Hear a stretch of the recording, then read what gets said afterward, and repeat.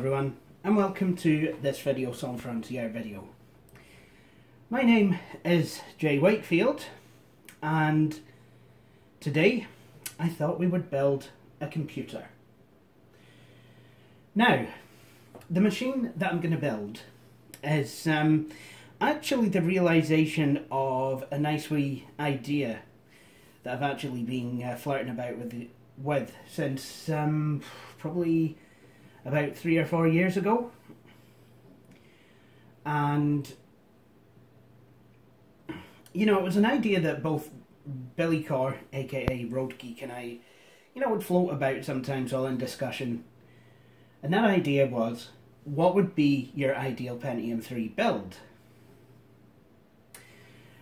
Now, none of us actually ever did realise that dream of the perfect Pentium III build. I mean, of course, I went off onto FreeCycle, said, look, I'm looking for some parts for a Pentium III build. I got the Desk Pro Yen, the big one, the 1 GHz one. Loved that machine. Miss it very, very, very dearly.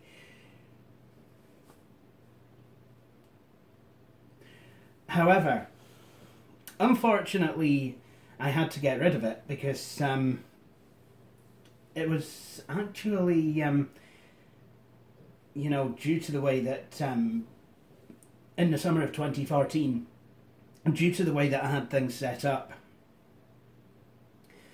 I was actually realising I was becoming a wee bit overwhelmed with desktops, and really what I needed was a tower. So that's exactly what I did. I got rid of the Desk Pro Yen and got a Dell Dimension 4100. And funnily enough, so did Billy. He's also had, he's had a couple of Pentium III machines,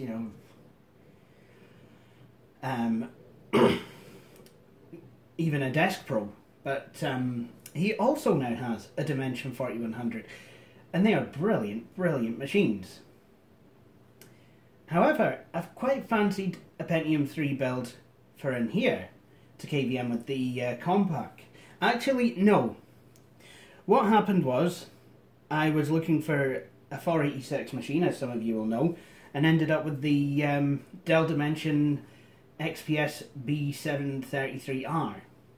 And that was all well and good until I decided, hey, I quite fancy looking for another Desk Pro. But I couldn't find one, but I did have a Desk Pro mainboard. So I bought a case, put it in it, realised I would need a Compaq power supply. And I wasn't entirely sure if the board was still good to go anyway, and it was it was just all kind of up in the air and what have you. So, again, chatting with Road Geek and LML3, I was like, oh, what do I do? They said, well, why not buy a Pentium III board? So I thought, well, I guess that could be okay. I could actually build, a Pentium III system that I wanted. So I got myself an Elite Group board. I forget what model it is. Oh yeah, that was it. P6-BAT-AP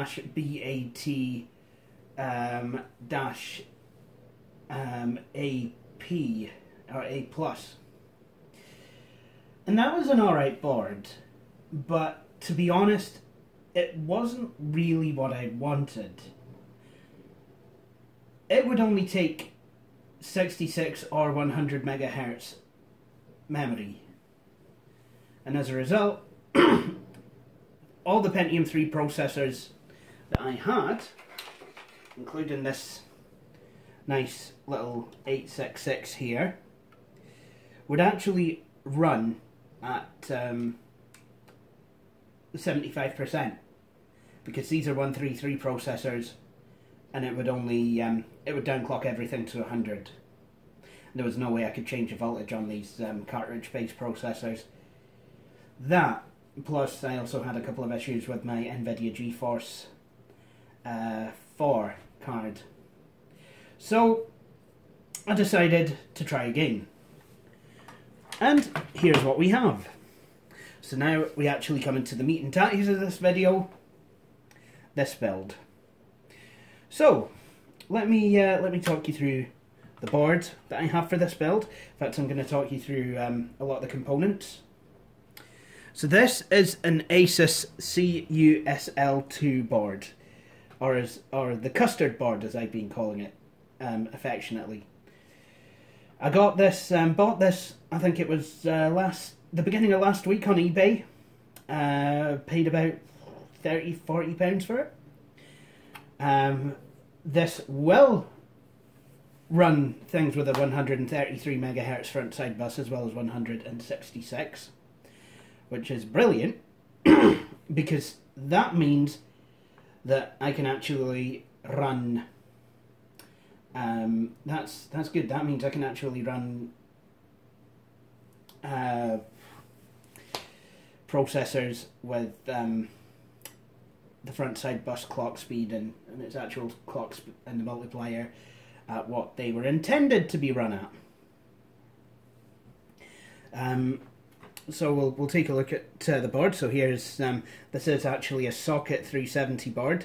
The ECS board, it had a socket 370 CPU socket in it, but that was really only for Celerons.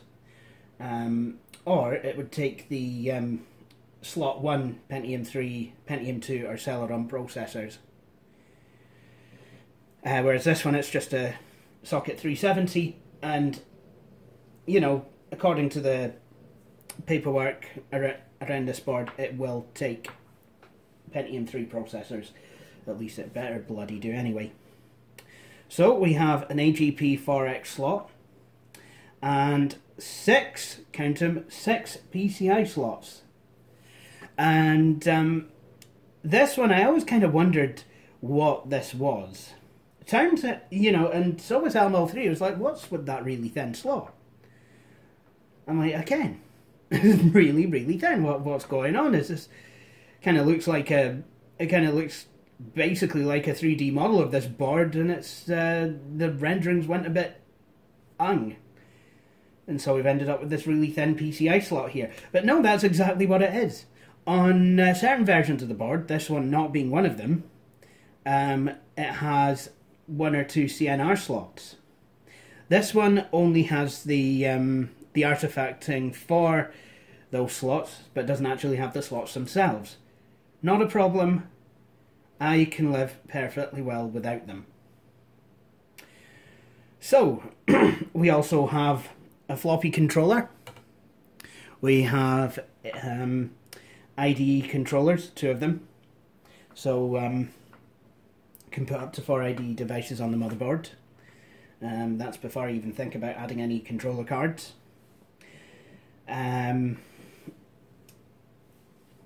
Power supply, that's a good thing.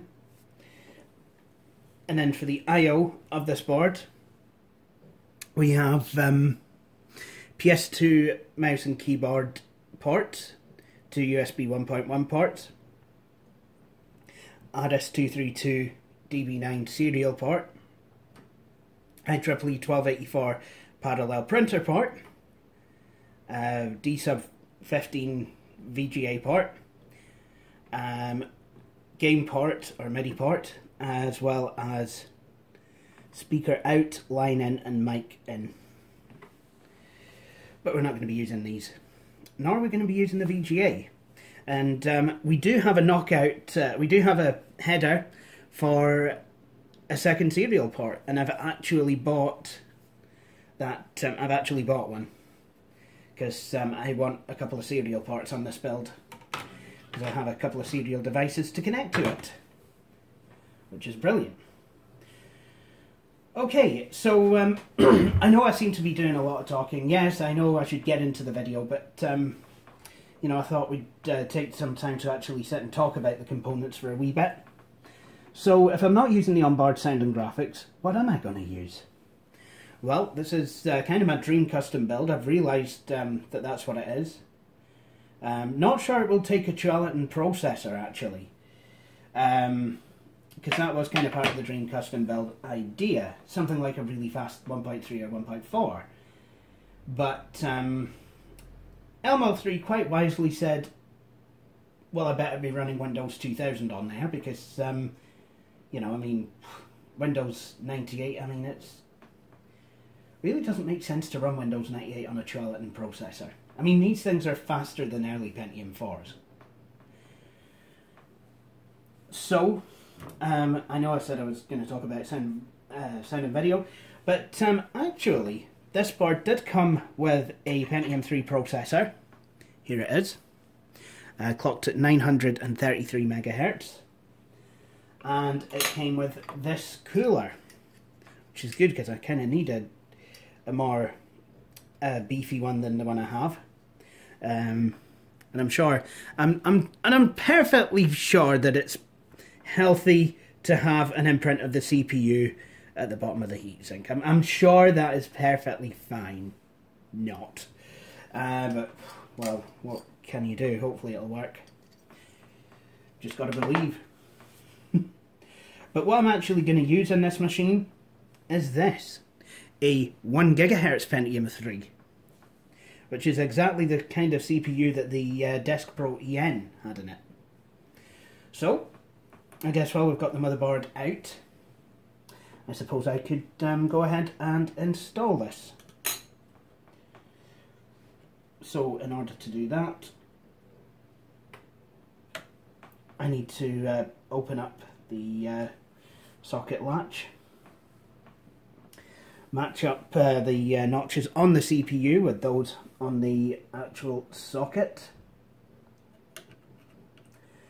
And what you want to do here is carefully kind of push the processor in. Don't necessarily want to force it. It will just kind of drop in there. And then once it has done, lock it in place using the latch. There we go. Now it has a processor installed, 1 gigahertz. Nice. So, there you have it. Now, expansion, audio, video, anything else. What do I plan to plug into this board? Let's start off with the graphics, shall we? I quite fancy, and I know I'm gonna get a bag of comments for this. Oh, you're using the wrong card. But you know what? I'm using it anyway. Just a wee note, folks. If you don't like any of the components that I'm using in this build, you think that certain parts of the build are not specified well enough, please feel free to get me the required parts, because I'm certainly not going to get them, because this is my build. But you know, if you want to donate parts to the channel, then you know I am all game. Anyway, the card that we're going to use in this build is an NVIDIA GeForce 4 MX440. Now, I kind of like this card. I know it's only an MX, but this was the first ever proper graphics card I ever owned. Or, not this particular one, but it was an MX440 that was the first proper dedicated graphics card I ever owned. It was a PCI version, and it slotted into the 2001 custom built as part of my Christmas box in 2003. What happened to my voice? 2003! Maybe I need to have a tea.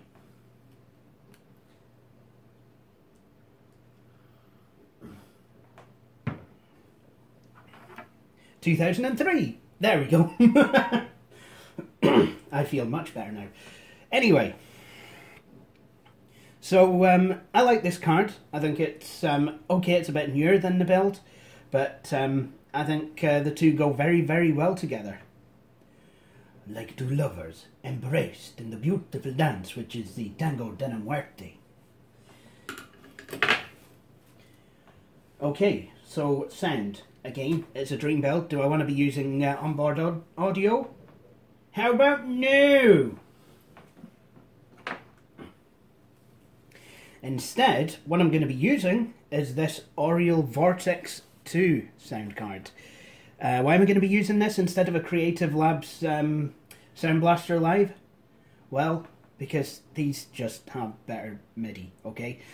They just do! Good cards. You know, I did use one in the Desk Pro EN, but I've been using Creative Labs ones for a while, and you know, I've got these cards, and they're just feeling a wee bit forlorn. So I'm like, yeah, I really want to use one of the Vortexes. So that's exactly what's going to happen. We're not quite done though. I have another card I wish to install in this system. This is some sort of 3-COM Ethernet card. The drivers for which are built into Windows 98 itself, so it means I don't even need to burn a CD with the drivers on or get the drivers on a USB pen, anything like that for this motherboard or any other component in the system. All I need to do is just log on to the network and grab the files off of my server. So yeah, network connectivity, quite important in these older builds, you know, for software and drivers, you know, when you don't want to be wasting CDs or DVDs for that matter. And, you know, in case anyone wanted to ever come around and have a game or something, you know, could quite easily do that. Connect a laptop up and within moments be playing Unreal Tournament 98 or Grand Theft Auto or anything like that. Okay, well, I think I've rambled on long enough. Well, nearly. I've rambled on long enough to talk about everything but the memory, but now it's time to talk about the memory. So here's 256 megs of the stuff. That'll go in. And, you know, I might even add another 256. Why? Because why the hell not? So, I think the best thing I can do now is actually mount the CPU cooler to the board, and then we'll think about getting in the case. So I think I'm going to end it there for this week. This part has gone on a lot longer than expected.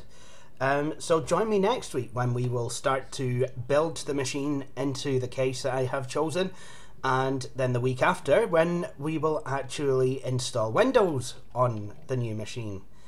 Thank you for watching this video, and please feel free to follow, subscribe and like, and I will see you all hopefully next week. Cheery bye.